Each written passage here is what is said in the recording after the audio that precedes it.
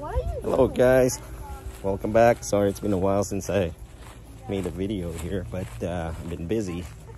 Parents were over from Minnesota visiting, and I've been also trying to make some progress with the new loft. So, but anyways, I am happy to announce that give you some updates here that the loft is done, at least from the outside. So let me give you an update here. Well, we have this the rope so we can pull this open. Go ahead, pull it open. Don't let it hit you in the head though. Make sure it doesn't hit you in the head. And then this. So it just stays like that. Yeah. Hold it like there. And then we'll have some sort of stand here to hold it up, so when the birds come in, they can just kind of go fly straight in here, or land on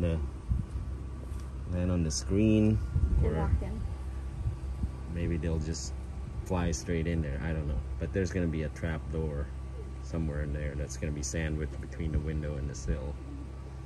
But anyways, nice. So, and then once all the birds are in, Odin's going to shut the door, hold the string so it doesn't slam. Just like that. Just needs some cosmetic stuff. I gotta paint this yet.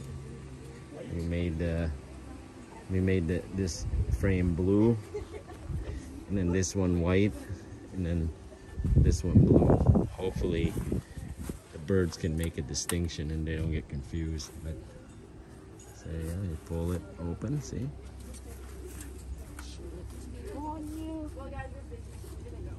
Alright, go ahead and shut it.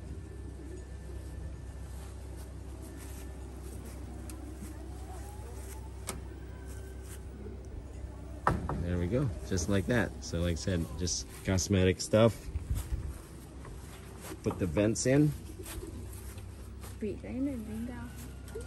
And then, you know, I'm gonna put a window, well, not a window, but some trims here to just make it look nice.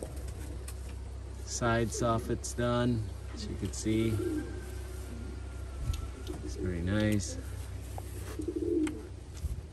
Right here. Kind of ran out of soffit, but I found an old one from up in the attic, so I just used it. Nobody cares anyways, it's in the back. Plus, at the end of the day, it's just a pigeon loft. Here, rest of the soffit. And then we got vents there, another one there, and then another one there, right, Odin? Mm-hmm. And then Odin's just walking around. Oh, you found walking around picking up nails with a magnet. Door just needs to be painted. I started painting it just so I can put the hardware in.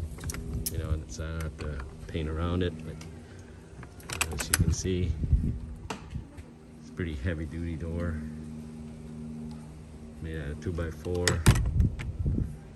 and then the same material that I use for siding. So yeah, all done. Outside's all done. Roof is pretty nice and even, you know, with that about a half-inch overhang. And so yeah, anyways, just wanted to give you guys a quick update, and God bless, and we'll talk to you later.